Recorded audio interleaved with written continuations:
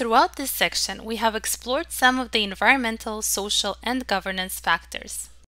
Evaluating a company against all of the possible E, S, and G issues would be extremely challenging, not to mention unproductive, as not all ESG issues affect all companies. It is important to focus on issues that matter. The concept of materiality exists in virtually all sustainability reporting frameworks and standards. It is also a fundamental concept in capital markets and regulated corporate disclosure.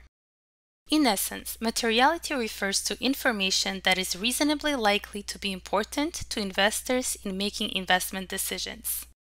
In order to conduct an efficient ESG analysis, materiality of these issues is determined based on company's business model and industry. A good source of information on what could be considered material is a tool developed by Sustainability Accounting Standards Board. SASB's materiality map identifies sustainability issues that are likely to affect the financial condition or operating performance of companies within an industry. In the left-hand column, SASB identifies 26 sustainability-related business issues. The other columns identify which of those issues are most likely to be material for 77 different industries and their associated accounting metrics that vary by industry. Ultimately, it is up to each company to determine which ESG issues are material to its business.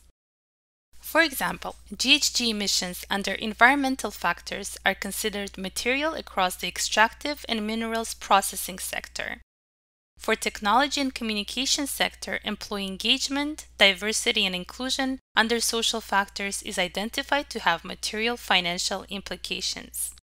SASB's materiality map was developed based on historically significant relationships between extra-financial factors and financial performance.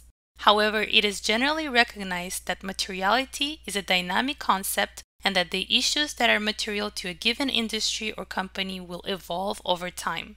Therefore, the exercise of identifying which ESG issues are material to an industry or company should be done periodically. For publicly listed companies, information on sustainability issues can be obtained from their regulatory filings as well as their corporate social responsibility or CSR reports and press releases.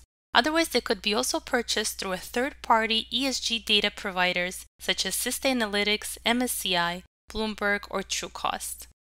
Most of these ESG data providers sell underlying data such as companies' carbon footprint, employee health and safety, diversity and inclusion, but also ESG ratings that classify companies against their industry peers in each one of the categories: environmental, social, and governance.